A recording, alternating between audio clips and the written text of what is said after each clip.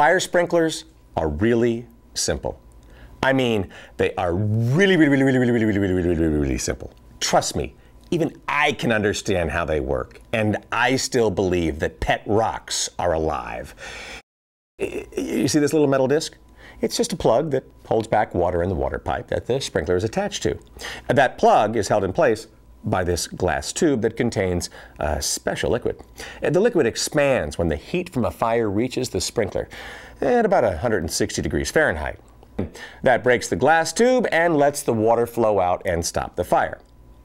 That's why smoke won't set off sprinklers and why they never all go off at once. Only the one sprinkler nearest the fire will activate.